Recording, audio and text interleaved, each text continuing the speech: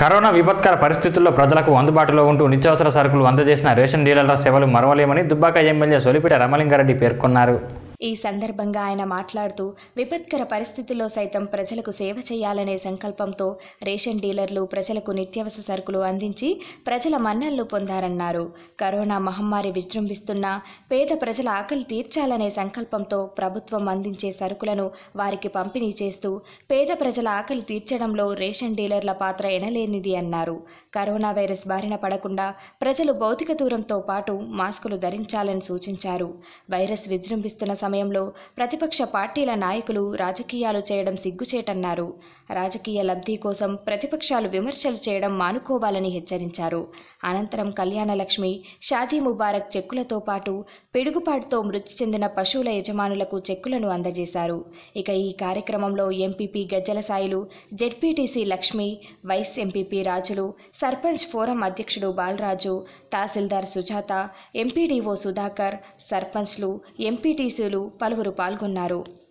ఇంత కరోనా పరిస్థితులలో రాష్ట్రం, ప్రపంచమే, దేశము, రాష్ట్రము, ఊరుతో మొదలుకుంటే ప్రపంచం వరకు ఎంతో ఆర్థిక సంక్షోభంలో ఉన్నప్పటికీ తల తాకట్టు పెట్టి అయినా సరే ప్రజలను బతికించుకుంటా అని చెప్పి ముఖ్యమంత్రి ఎప్పుడైతే అనౌన్స్ చేసిండో అప్పటి నుంచి ఇప్పటి వరకు ఏ సంక్షేమ పథకం రాగలేదు.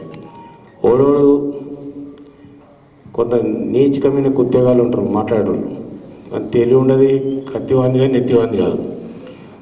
అసలు మెదడైన తలకాయ బుర్రలో కాకుండా ముఖాలలో శీలమండలో దిగదారుడు ఏం మాట్లాడతారంటే ముఖ్యమంత్రి కరోనాతో ఏం కాదు భయపడకని చెప్పిండు. నిజంగా సీఎం గారు చెప్పినట్టు పారాసిటమాల్ ట్యాబ్లెట్ ఇప్పుడు వాడుతారు కరోనాకు. కాకుండా ఏంటంటే అత్యంత భయపడద్దు. ఒక తండ్రి మనము కొడుకు జ్వరం వచ్చినప్పుడు తండ్రి ఏం చెప్తాడు, ఏం కాదు బిడ్డ, నేను ఇప్పుడే నీకు ఏం కలపకుండా సరే ఉత్త నీళ్ళు అయిపించినా సరే ఆ నీళ్ళలోనే నీకు రోగం కమ్మే మందు కలిపి ఇస్తున్నా, నీకు ఏం కాదు బతుకుతావు అంటే 4 కాలాలు ఎక్కువ బతాడు ధైర్యం నుంచి. నేను ఇప్పుడే చచ్చిపోతావు, కరెంటుతో తెలంగాణ ప్రజలు మొత్తం వస్తారని చెప్పాను అసెంబ్లీలో. ఎవరికి ఏం కాదు భయపడద్దు, మేము బతికించుకుంటామని చెప్తారు. బతికించుకోవడానికి ఎన్నో కార్యక్రమాలు జరుగుతున్నాయి. వాస్తవంగా కూడా అందరు టెస్ట్ చేయడానికి కొంత కరోనా వ్యాధి లక్షణం ఏముంది, WHO ఏం చెప్తుంది, ప్రపంచ ఆరోగ్య సంస్థ, కరోనా అనేది కొంతమందికి వస్తుంది పోతుంది, వచ్చినట్టు తెలియదు వాళ్ళకు, పోయినట్టు తెలియదు అంటారు. టెస్ట్ చేస్తే తెలిసింది అనుకుందాం, తెలిస్తే మనకి అప్పుడు ఏమవుతుంది, ఒక రకమైన మానసిక క్షోభం ప్రారంభమవుతుంది. నిజంగా కరోనా వ్యాధిగ్రస్తులకు ప్రపంచంలో అమెరికా కంటే మంచి ట్రీట్మెంట్ తెలంగాణలో అంతుంది, తెలంగాణ పల్లెటూళ్ళు అంతుంది.